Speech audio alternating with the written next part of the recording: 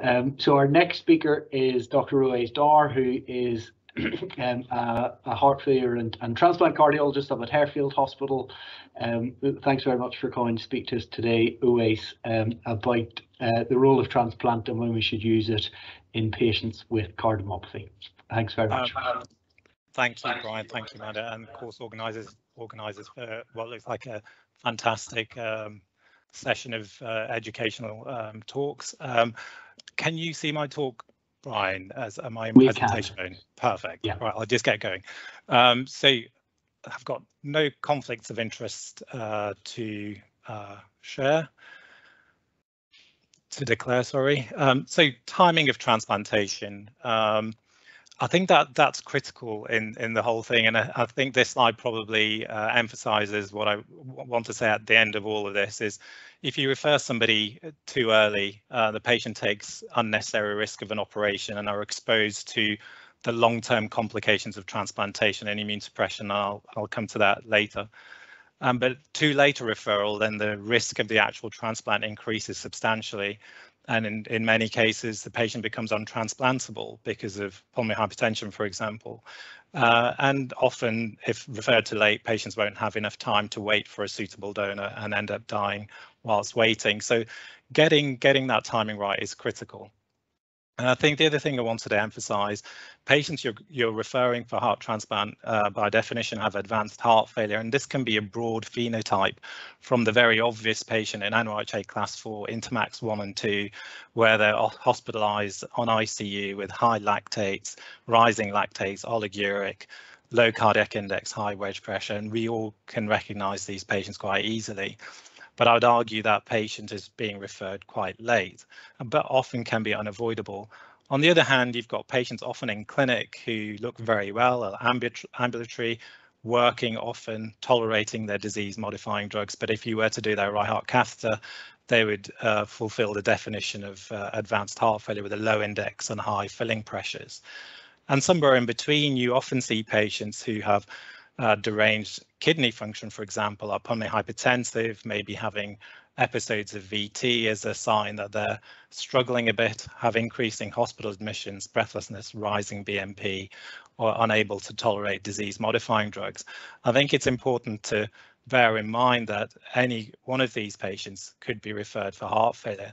And what I'd argue is that referring them too late is exactly what we want to avoid. And there are some scoring systems, the impact score and the LEAT score, which look at outcomes post heart transplant and LVAD surgery, which essentially just say, which is quite obvious, those with advanced renal failure, liver failure, multiple inotropes, ventilated, they do poorer and are less likely to benefit from the transplant or LVAD surgery. So any combination of these comorbidities substantially increases the operative risk, and often those patients are declined for surgery. And instead, what happens is they're often optimized using short-term mechanical support with a view of bridging to a durable LVAD or transplant. And it's quite a hard process to undergo. So the preceding talks very elegantly talked about the substantial amounts of money, trials, ingenuity that have gone into developing heart failure therapies over the preceding decades. And Ipsana nicely talked about how 1 in 5 of dilated cardiomyopathy patients may not be alive after 5 years of diagnosis. And you know, when I started to get into managing patients as a house officer, survival for patients with newly diagnosed heart failure was around 20% at 5 years. And then with these modern device therapies and drug therapies, it's overall, including the ischemic patients, is around 50% at 5 years. So these patients have a lot of drugs and easy novel therapies that can help them, but many of them will end up in trouble and will need referring. So just wanted to tell you about why you should bear in mind about advanced heart failure surgeries, transplant and LVADs, and what can they offer you. This is internet survival benefit from the International Society of Heart and Lung Transplant, looking at thousands of heart transplants that have been done since the 1950s, and overall in the registry, there are the median survival from the point of transplant is around 11 years, and conditional survival, and by that we mean if you survive the first year of heart transplant, then your patients can expect to live for more than 14 years with a substantial improvement in their quality of life. And I'll give you some more information about that in the next few slides. This is Harefield data in our centre, and I've looked at over 2,300 heart transplants since 1980 that have been carried out at Harefield, and the cumulative survival by decade has been going up. We've had a recent blip here just emphasising the fact that our risk profile of the patients we've been taking has been substantially higher. And again, just to point out, taking on riskier recipients leads to poorer outcomes, but our median survival currently is around 17 years, which is better than the international average and seems to be on the whole improving year by year. In terms of the medical management the patients post-transplant get, we can see that the conditional survival, that is, if you survive the first year of transplant, most of our patients can expect to live on average for more than 20 years. So this is the blue curve is in the decade 2000 to 2009, and you know, those patients haven't even quite reached. There's still more than 50% alive at the 19-year period. So survival benefit, there's a huge to gain. In terms of quality of life, we have in Harefield roughly 500 living heart transplant recipients we follow up in clinic. We recently surveyed these patients to ask them about their quality of life and how they feel. 273 responded, and you can see in terms of age range, we've got a lot of people now reaching what we would say is in their 70s and 80s, and many in their 60s and 70s. So our cohort of patients getting older and older, and many of them were not expecting to be alive when they were transplanted at this stage. There's a whole mix of people, but generally more male than female. When we asked them about how they felt after their transplant, 92% agreed that they had a substantially improved quality of life. 65% said their ordinary physical activity does not fatigue them, they don't get short of breath. 88% said they were symptomatic at rest before the transplant. And however, 3%, so not everyone is happy, 3% said they would not have had a heart transplant knowing what they know now. 93% said they do regular forms of exercise each week, and 65% do more than 120 minutes of regular exercise each week. In terms of emotional and psychological benefits as well, you know, 34% of the patients pre-transplant said they had quite poor emotional well-being, which has improved since then. So in terms of survival and quality of life, there's no doubt the transplant can radically change your quality of life and massively prolong your length of life, but it isn't all roses and wonderful. The immune suppressants can cause problems, so they develop comorbidities over time. So many of our patients, by the time they get to the 10-year period post-transplant, approximately 23% will have significant renal problems, and 2% will have will either be transplanted with a kidney transplant, or 6% will be on dialysis. Many of the patients, because of steroids and tacrolimus, end up being diabetic, and you know, at a 5-year interval, a third of the patients can have to live with diabetes, and approximately half the patients by 10 years will develop significant coronary disease, often known in transplant terms of graft vasculopathy. So there's a lot to gain, but there are sort of nuances post-transplant that need to be dealt with, which is what I spend a lot of time in clinic managing and dealing with. What are the contraindications for transplant, and you know, when is a patient referred too late?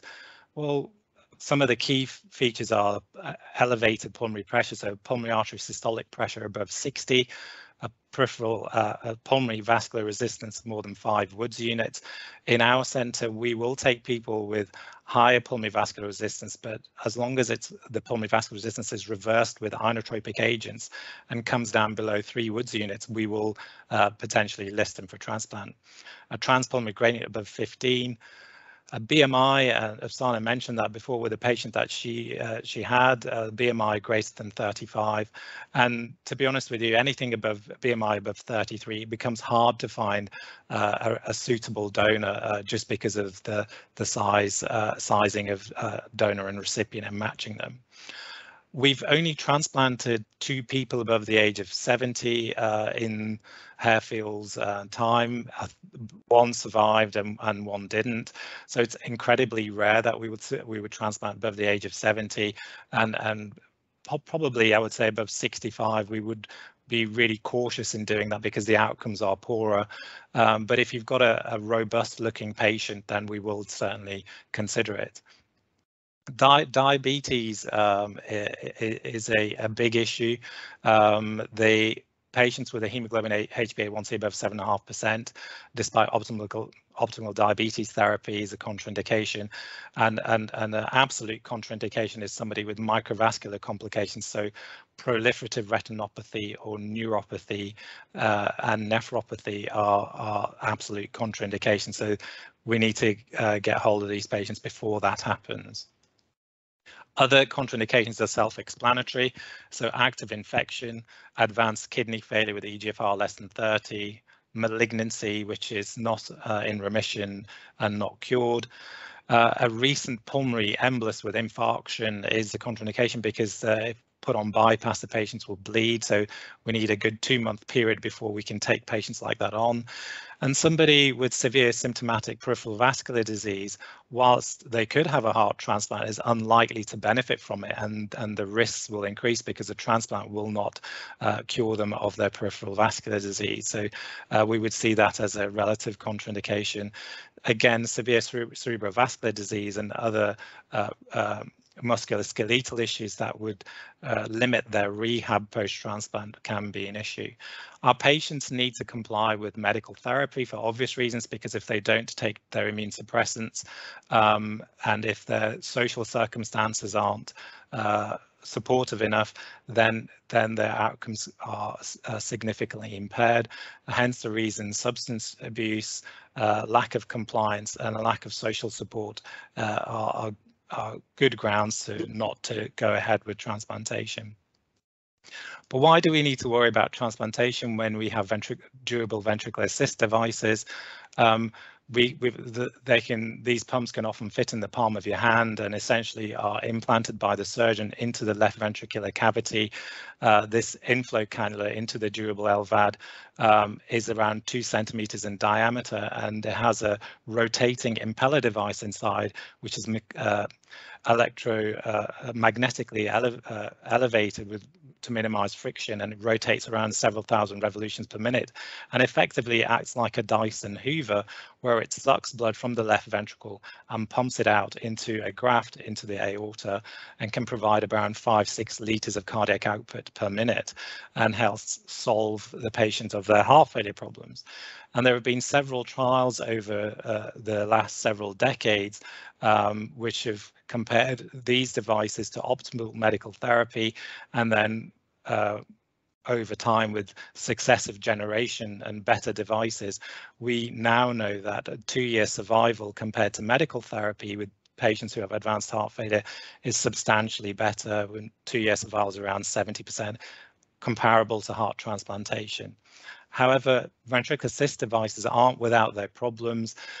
Patients with these devices, because they're mechanical devices, end up with many complications, including infection, bleeding, stroke, pump thrombosis, which is a very serious problem, often aortic regurgitation, right-sided heart failure because their left side is supported but not the right, and renal failure.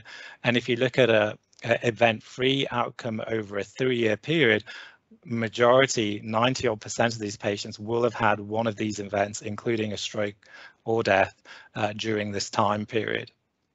So as a result of that, within the NHS, these devices are only used as a bridge to transplant. So that means patients have the LVAD, with the intention of then getting a heart transplant, but not destination therapy, where the intention is to live out your life with the durable LVAD and not be transplanted in the future. But often what can happen is they develop some complications like a stroke, which makes them ineligible for transplantation. The idea being we try and transplant them once the LVAD has gone in as soon as we possibly can. Readmission rates, patients, again, over a 3-year period, majority of these patients will have been readmitted quite early on and have problems with ongoing readmissions because of the complications that I told you about. If you consider competing outcomes, if you have a patient with a left ventricular assist device after a 5-year period, around 40% of them will have passed away, around 30% will have been transplanted, 20% will remain alive, and 10% roughly will have had their device explanted because of a degree of recovery. So one of the big issues about who we decide should go for a ventricular assist device and who should have a transplant is depending on their waiting times, and often this cannot be missed by referring teams, and so this is why I think it's important to be aware of it. And clearly I've shown you how outcomes are vastly better with a heart transplant than they are with a durable device. So it's important to try and catch people early enough so they can go on to have a transplant rather than an LVAD, but only use an LVAD if they really need it. But one of the reasons why patients might need an LVAD is because their waiting time is projected to be very long. If you can see here, somebody with blood group O, for example, who has had a stenotomy and has got antibodies against other potential donors, their chances of being transplanted at 3 months is around 8%. And if they're a patient that's declining and rapidly getting worse, then they're probably better off going forward for a ventricular assist device than a transplant.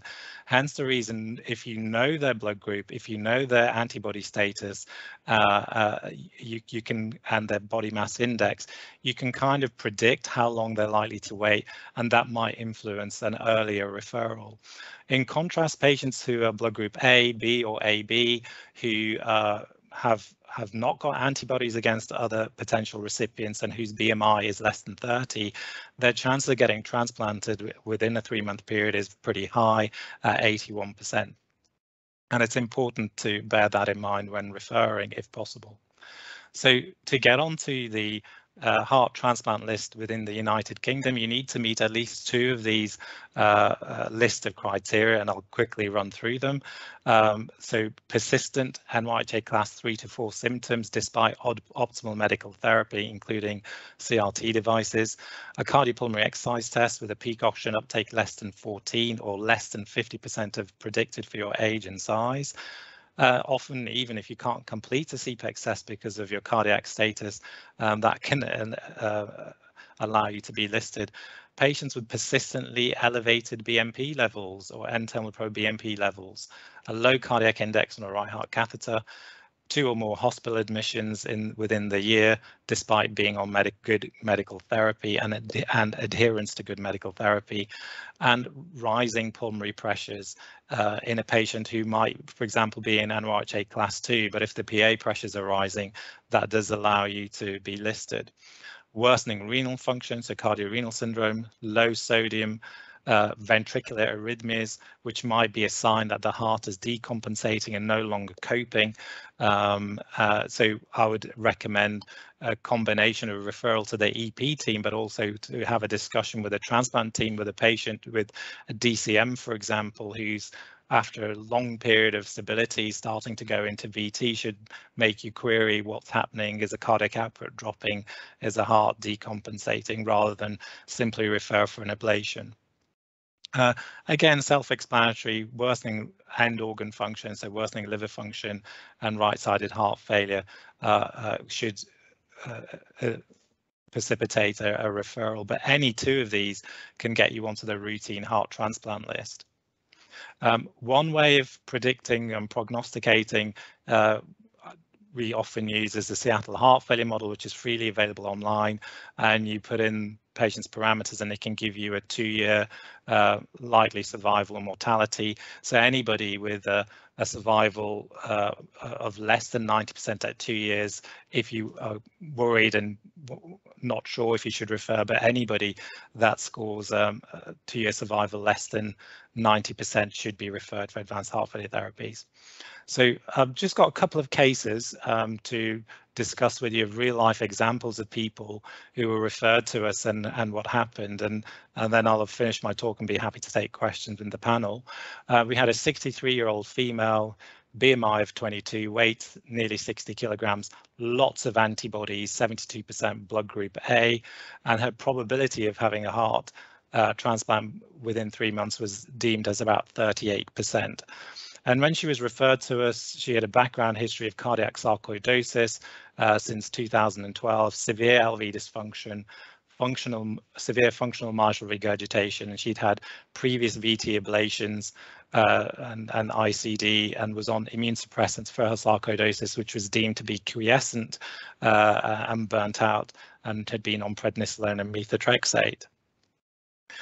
We did her right heart catheter in a few months later in 2017. You notice that her pulmonary vascular resistance was very high at 5, and even though she was given inotropes, her pulmonary pressures remained high despite a slightly better cardiac output.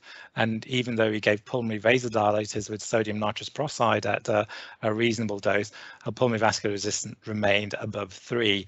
And as a result of this, she was accepted for a durable ventricular assist device, which he subsequently had and has been living with since that time, and has had, unfortunately, several complications with the device after a 2-3 year period living with it.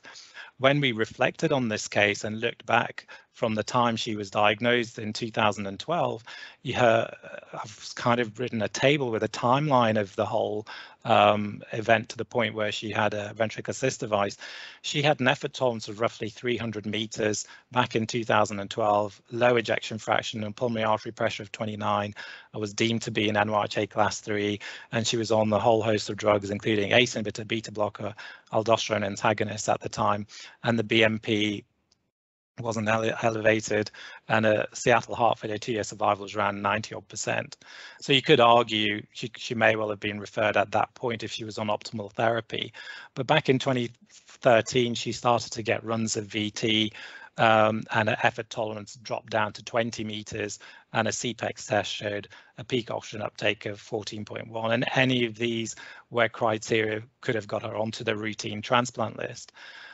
However, I think the team at the time continued to increase her frusemide. She got better, her effort tolerance improved, and it wasn't until a few years later, a couple of years later, BMP continued to rise, and she was referred for assessment, and we found the right heart cath. She was pulmonary hypertensive, and she ended up having a ventricular assist device. So I guess reflecting on her case, had she been referred a few years earlier, she may well have been transplanted and could have seen the benefit of having the median survival of 14 to 20 years rather than 5 years with a durable device and the possibility of having another operation such as a transplant. The next patient is somebody with a 23-year-old lad who several years ago was referred to us. He was blood group O. He had a load of antibodies, so his probability of heart transplantation, he had no antibodies but was blood group O, but his probability of heart transplantation was deemed as around 50-odd%. He had a diagnosis of ARVC with a mutation found. He'd originally diagnosed at the age of 16 following a cardiac arrest, and since then progressively worsened with heart failure symptoms, and it developed hypothyroidism secondary to amiodarone therapy, and he'd had an ICD implanted because but hadn't received shocks. No recent shocks, but had multiple therapies, and he'd had several previous ablations during his time since diagnosis. And he was symptomatic. He was breathless and could barely manage 6 steps on a flight of stairs. His echo, which I'm sure you'll all be familiar with, was just taking a still image of his 4-chamber view. He's got a very dilated right ventricle, and you can appreciate somebody with this kind of right ventricle, if you put a left ventricular assist device in, their right ventricle is not going to cope with it. So already we were aware that he's not somebody that's going to do well or does not have a durable mechanical option. He can only have a heart transplant or nothing, or a heart-lung transplant. These were his medicines: furosemide, bisoprolol, eplerenone, and ramipril, because he had some LV dysfunction. His blood tests were pretty good. Normal end organ function, liver and kidneys. Bilirubin was slightly elevated. BMP was normal. His CPEX test, he managed 6 minutes of exercise, and peak oxygen uptake was 12. So anything below 14 would put you in that advanced heart failure category. And a VCO2 slope was very high, above 35. His right heart catheter confirmed that he was kind of in a borderline low cardiac output state with normal pulmonary pressures, and based on his Seattle Heart Failure score, we deemed that his 2-year survival was around 94%. In essence, got a couple more slides, so I'm finished. I can see Brian's on view. We routinely listed him. He didn't get transplanted, but a year or so later, he had runs of VT and his pulmonary pressures were rising. So we urgently listed him and transplanted him, and he's now really well, completely fine, has his own business and looks really good. So key points: people with hypertrophic cardiomyopathy in small LV cavity size, they do not have LVAD as an option, and those with ARVC, with dilated RVs, do not have LVAD as an option. So you've got to be extra careful when referring. Thank you. Super. Thanks very much, Owais. That was a really great talk. So thank you very much. So if